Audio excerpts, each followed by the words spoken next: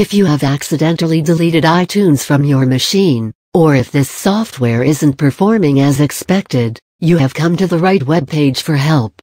In this Buzzle article, we'll tell you how to reinstall iTunes on your computer, using a simple procedure that won't take more than half an hour to complete. Apple iTunes is the software that you are required to use in order to put music and videos on your Apple iPhone and iPod. It is a media player and a music library, and there is no other way to sync music and videos to your Apple device without it. Apple iTunes comes bundled with another application known as QuickTime, and this is a video player for the program.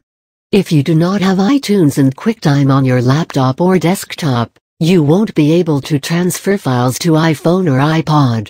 All computer operating systems are compatible with iTunes, so you do not need to worry about that issue cropping up. Also, being a very small application, it will not take up much space on your computer's hard disk. Why reinstall iTunes? Before you learn how to reinstall iTunes, you need to understand what kind of circumstances would lead you to do this. There are certain unavoidable situations and problems that could arise with iTunes or QuickTime, and sometimes, the only way to fix them is to reinstall the whole bundled package. The following is a list of a few common circumstances that call for a reinstallation. The version of iTunes that you installed was corrupted, so either iTunes or QuickTime did not work properly. The installation process was interrupted, so it is incomplete and the programs are not functioning anymore.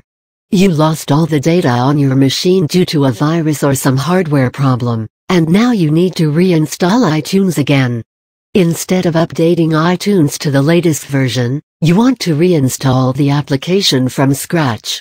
You accidentally deleted iTunes from your machine. Your iPhone or iPod does not sync with the iTunes library when you ask it to, or iTunes does not recognize the iPhone or the iPod at all. QuickTime does not play videos when you want it to, and it lags a lot. Reinstalling iTunes. If you are facing any one of these scenarios, then the best solution is to simply reinstall iTunes. This entire process can be completed in a matter of minutes. Moreover, if you go to the official iTunes website and download iTunes, you will get the latest version, and won't have to worry about the file being corrupt either. So follow these steps in order to make iTunes and QuickTime on your system work properly again.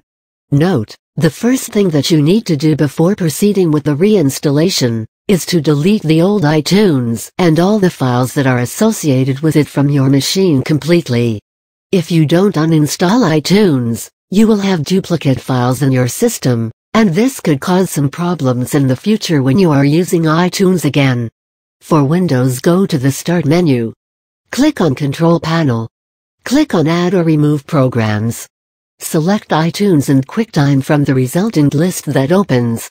Click on Install/Uninstall to remove all traces of it from your machine.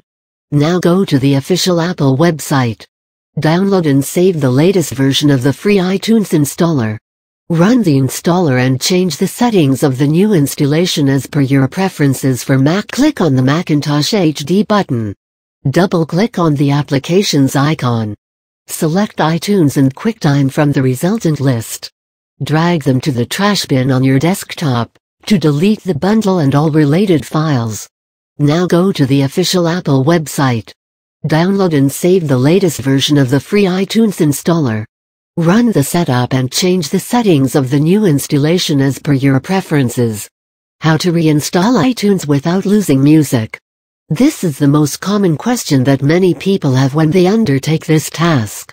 A lot of work goes into collecting music on an iTunes library, and restoring this collection, once the library is gone from the computer, can be quite a daunting task. The best suggestion we have is to maintain a backup folder in your computer's hard drive or on an external one, containing all the songs that are there in the library. Adding the songs back to the library from this folder is a very simple process. The ways to do this are as follows. For internal folder on computer, go to Preferences when the iTunes application is running. Click on the Advanced tab. Check the box next to Copy Files to iTunes Media folder when adding to library. Click on OK. The folder will be found within the My Music folder on your machine. For folder on external hard drive, click on the File tab when iTunes is open. Click on Library/Organize Library. Click on Consolidate Files and then click on OK. Connect the hard drive to the computer. Drag the iTunes folder from your machine to the hard drive.